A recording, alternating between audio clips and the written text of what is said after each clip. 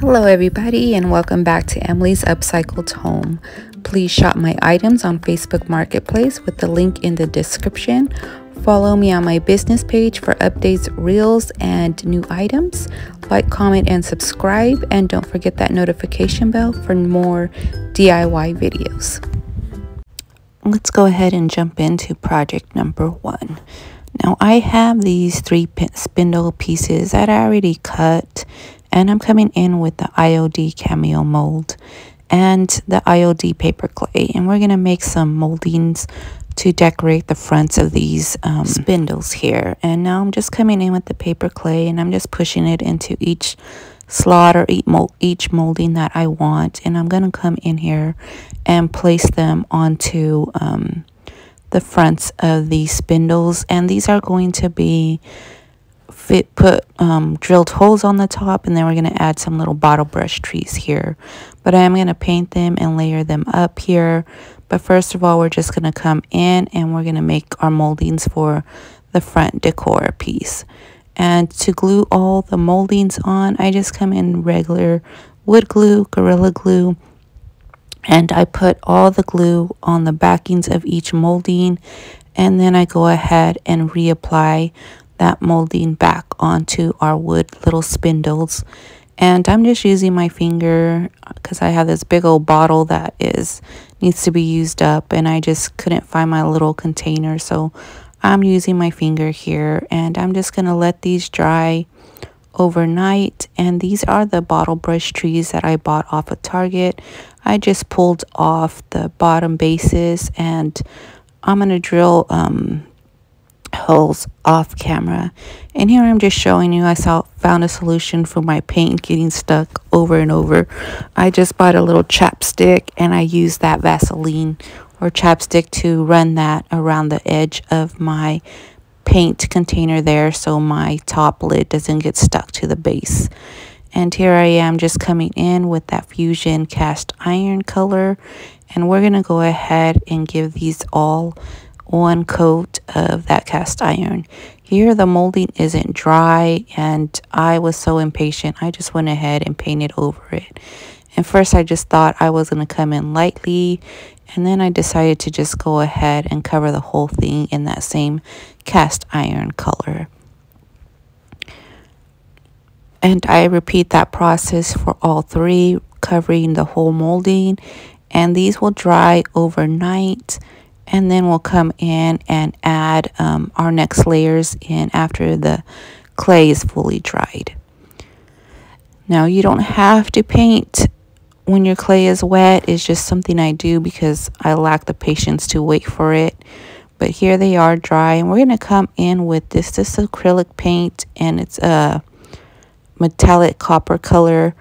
And I'm just going to come in with my finger. And now if you saw my dark and moody video, this is kind of the same concept here. We're just coming in with a copper color instead of that burnt orange color that I used on that one. So I'm coming in here. Once again, I'm going to bring in my blending brush, and I'm going to blend all this paint that I added on here into the piece and give it a more smoother transition and blended look. And I'm just going to go ahead and repeat that same process for both the smaller one and this larger one. And then we're going to go ahead once again with my finger, and then come back in with our blending tool and blend that up. Now after I have all these blended, I do come in with some DIY dark wax and add another kind of dimension here and blend in all the colors even further. And here you just see me with my finger because some of the spots came out a little bit too dark, so I just bring in my finger there. And then wherever I need to add extra, I went in and added, like especially on that smaller one. And here I'm going to come in with that dark wax, and you want to make sure that you blend it out on a piece of paper before you add, because you don't want a lot of wax on your brush, because a little bit of wax goes a long way. And we're just going to go ahead and put this wax on all 3 of the pieces. And then I'll come in here with a paper towel and go ahead and wipe off the excess. Now off camera, I went ahead and drilled little holes at the top of these stands here, and we're just going to go ahead and add in our bottle brush trees. And some of them I just had to trim the wire a little bit at the base, and then I come in and trim some of those flyaway little stems that are poking out that I don't like.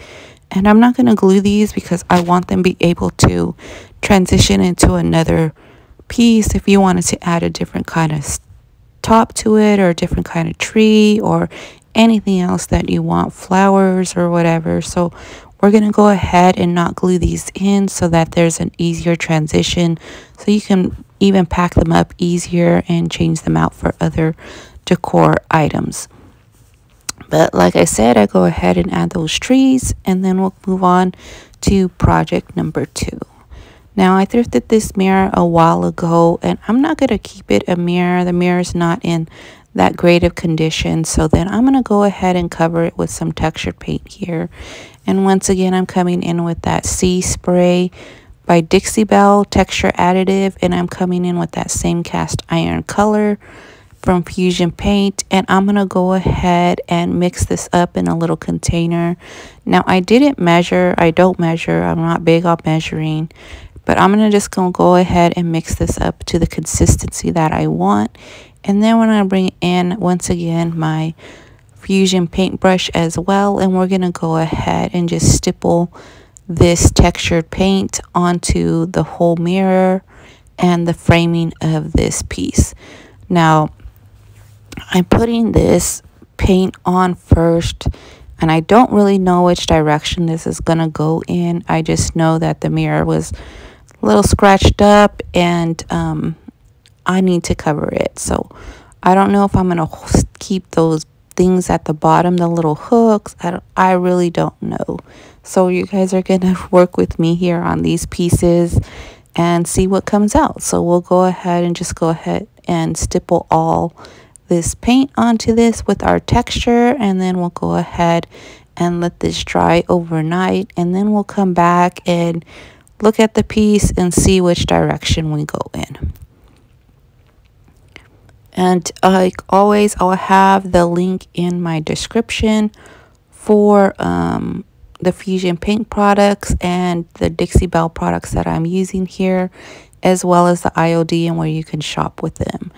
And that'll be an affiliate link with Julie's Designs and Signs. So she has a bunch of supplies you can buy, as well as her own thrifted finds that she has on her website there. So if you like that stuff, you can go ahead and check that out. And if you want to use any of these products, go ahead and check that out as well. So here it is. I'm not going to worry about full coverage here. I'm going to probably have to come back in and stipple up some more, just like kind of paint it. But I'm just trying to cover as much as the mirror as I can. So after it dried, the next step here was to come in with Cathedral Taupe, still by the Fusion Paint line.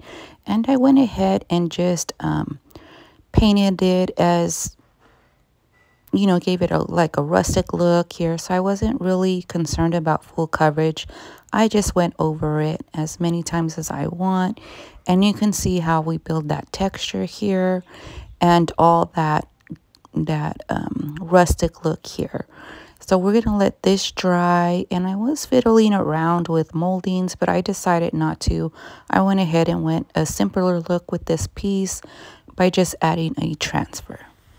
And this is just a wreath transfer from the Very Merry Christmas catalog from IOD products.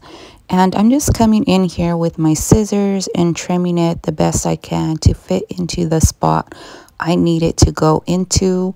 And the good thing about that is there's some grid lines there that I can follow.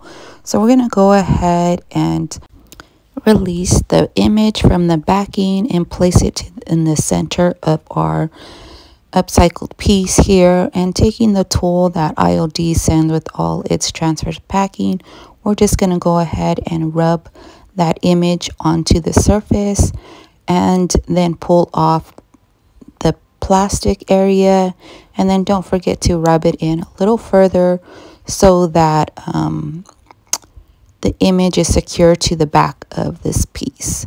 Now here I'm trying to pull up that plastic, but I don't have nails, so it's not really working. So then I decided to just, you know what, there's a lip here, so I'm going to come in from the bottom now and repeat the process of just transferring that image in and pulling up that plastic as I go ahead and release that transfer onto the piece. So here we are with all our transfers secured on here, and I was thinking of adding more to this, like moldings or something, but I decide to not. But I do come in with the distress inks and go around the edges, and then we're going to come in and we're going to go ahead and seal this piece. Now if I decide to add a bird or anything like that to this piece, you guys will see it in the final products, but for right now I'm thinking I'm just gonna go ahead and leave this piece simple, and that way you can add your own embellishments and decorate this in your home.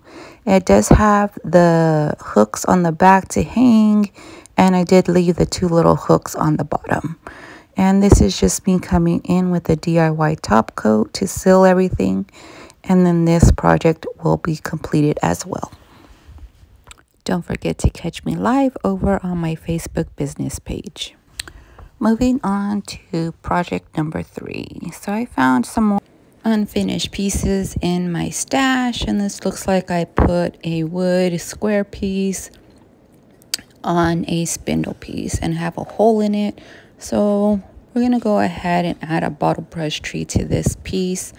And first of all, I'm just going to go ahead and paint it first, and then we'll figure out what we're going to do with that hole. But I'm going to try a few things and see what comes out here. Now, I'm going to go ahead and come in with that same cathedral taupe in the fusion paint line. And I'm going to go ahead and give this a coat of that color. And right now, I'm just not going to worry about full coverage. I'm just trying to get the paint onto the piece and see what direction I want to go here. And like always, I'll go ahead and put my link in for to purchase the fusion paint products that I'm using here, as long as the as well as the IOD products I use. And I'm going to come in also with some paper clay by IOD. So all that will be on that one link that I'm going to put into my descriptions to shop with Julie's Designs and Signs. So now that I have the first coat on there, I'm going to come in and decide how I'm going to cover that hole in the spindle. Now you can also just use your hot glue gun and fill up in that hole to fill up the hole and make it smooth on the outside, and then just paint over it. But I'm going to come in with some paper clay and some IOD transfers. Now I thought I was going to come in with this trimming IOD packet from the Trimmings 3 molds, and you're going to see me change my mind. Now, I thought I wanted to make a band here, and it didn't quite work out the way I wanted. But on these molds here, they had the little measurements of you on how much product to use, as far as mostly I think for resin, it works really well. I haven't really done too much resin, but that's what I hear. But I'm going to go ahead and come in with some paper clay and try to work this through.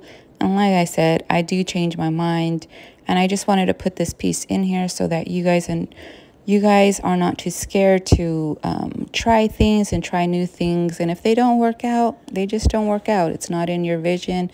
It wasn't for this piece, and you just move on to the next piece of what to use. And sometimes the product just sits there for a minute until you figure it out.